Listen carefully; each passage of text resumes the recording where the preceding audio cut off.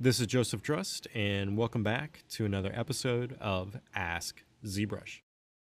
So we had a question sent in asking, my sculpts are pixelated in areas. What is causing this?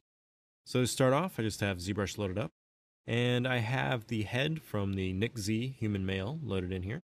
And the question is referring to when you're coming across and sculpting on your model, like so. You may find that one area of the model is generating this really nice kind of clean stroke, but if you go to another area and sculpt, you're getting this pixelated effect. So this effect is related to the amount of topology you have in areas on your model. So if I go to the Geometry tab here and just go down to the lowest subdivision, then turn on Polyframes, you're going to see the differences here between the two sides of this eye. So this side over here has a lot of vertex points. Any of the sculpting brushes you use inside of ZBrush are manipulating these vertex points. And this is what's creating that sculptural effect.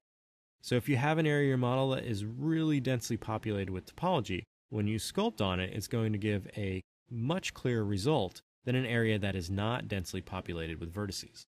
So the difference between these two eyes, this one has a whole bunch of vertices and this one hardly has any. So when we sculpt on this side, we're going to get a cleaner resolution to our stroke than we are going to on this side of the model.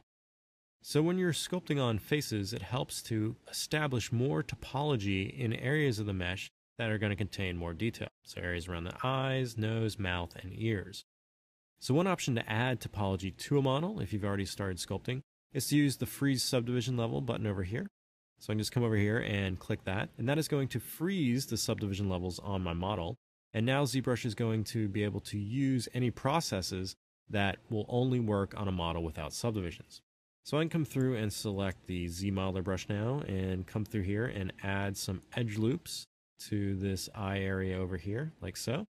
After you've added that increased topology to those areas, you can just come over here and unclick this Freeze Subdivision Level. It's going to project your subdivisions and sculptural detail back. And now I can come through, and if I sculpt on this side of the model here or this side of the model here, I'm going to get a more consistent stroke between those two areas.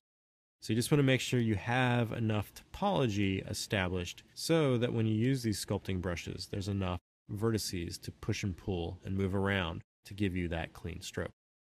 Now, another thing of note is if you don't need to have a base mesh, you can always use Dynamesh as well. And Dynamesh is going to come through your entire model and establish an even surface everywhere. So if we come over here to the Geometry tab and open up the Dynamesh area here, I'm just going to set the resolution here to say 512, and then I'm going to click Dynamesh. Now when this process is done, you're going to notice that now I have an even distribution of polygons and vertices across the entire mesh. So if I sculpt on this part of my model, or this part of my model, or this part of my model, all these strokes are going to give me the same consistent quality. So by using Dynamesh, you can make sure that every surface on your model is going to be evenly distributed with polygons, allowing you to get even sculpting everywhere. So if you have any other questions related to ZBrush pipelines or processes, please use the hashtag AskZBrush on Twitter. Happy ZBrushing!